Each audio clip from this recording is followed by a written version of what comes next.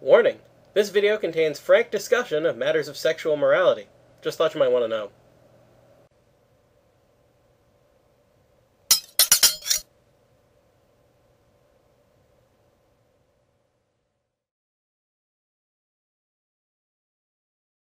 Hey, welcome back to Clean Cut, where we can talk about the truth about just about anything, as long as we use logic and common sense. This season we're addressing the parts of the old law which remain valid and grave today, the 10 Commandments. So far we've talked about the first 5 commandments, and now it's time to tackle the 6th, thou shalt not commit adultery. This time, incest. What is it? Is it against the 6th commandment? Well, the Catechism defines incest well. Incest designates intimate relations between relatives or in-laws within a degree that prohibits marriage between them. Catechism of the Catholic Church, paragraph 2388, first sentence. Intimate relations in this context clearly means sexual relations. The first thing to remember about incest is that in many cases it's not voluntary on the part of one of the participants. This makes it rape, which we've covered separately. Secondly, if neither one of the incestuous couple are married, this makes it fornication, which we've also covered separately. Third, if one or both of the incestuous couple is married, but not to each other, this makes it adultery, which we again have covered separately. If you remember, we found that rape, fornication, and adultery were lust, lust, and lust, and therefore against the 6th commandment. Because of this, only one last question remains to be asked about incest. What happens if 2 consenting individuals decide to marry one another incestuously? Is it still a form of lust? Here, it's hard to see why it would be at first.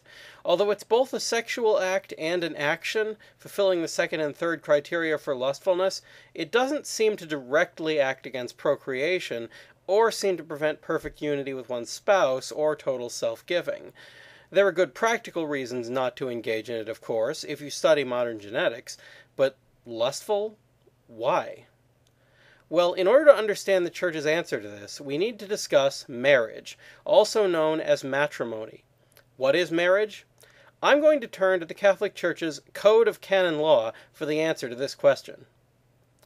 The matrimonial covenant, by which a man and a woman establish between themselves a partnership of the whole of life, and which is ordered by its nature to the good of the spouses and the procreation and education of offspring, has been raised by Christ the Lord to the dignity of a sacrament between the baptized.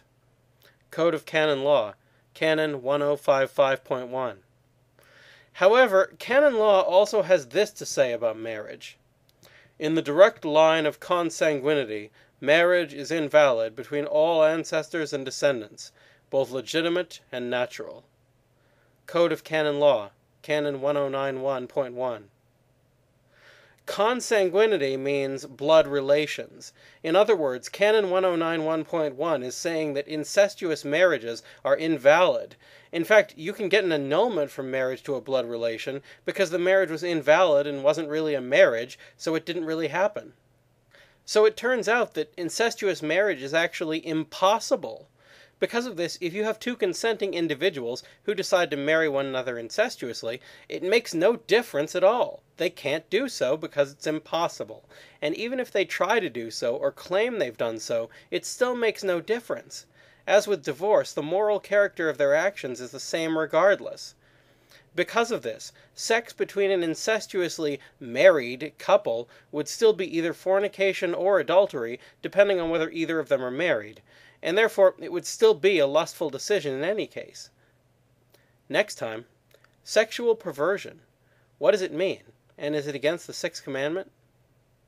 That's all for now, so keep asking questions, and thanks for watching.